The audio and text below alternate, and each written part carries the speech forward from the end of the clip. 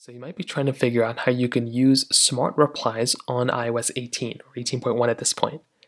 Now to do this, it's very basic. You will have to have an iPhone that has Apple Intelligence, so keep that in mind. As long as your iPhone has Apple Intelligence inside of it, you should be good to go. So what we're going to want to do is we want to make our way over to our Settings application, just like this, and we want to make sure Apple Intelligence is on. So make your way over into your iPhone settings just like this. I'm going to scroll down until you see Apple Intelligence, tap on it, and then you'll come into this next page. Now all we want to do is make sure Apple Intelligence is basically enabled. That's the number one thing you're going to want to do. As long as this is enabled, you're pretty much good to go. Now what Smart Replies basically looks like is if you go through and let's say you go and have somebody that texted you, right?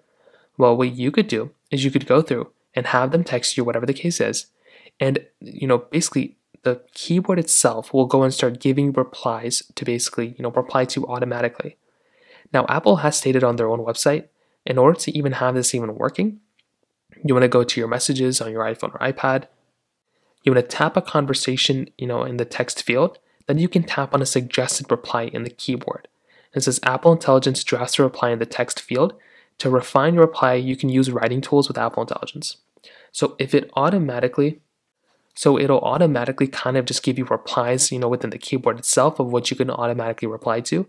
And you can refine it further if you actually go and click here. If you actually click here and you can click on writing tools. So from here, what you could do is you can have, if let's say you have a block of text already, you can have it refine itself. You can do it more friendly, professional, concise it. You can compose a different thing here as well if you want to.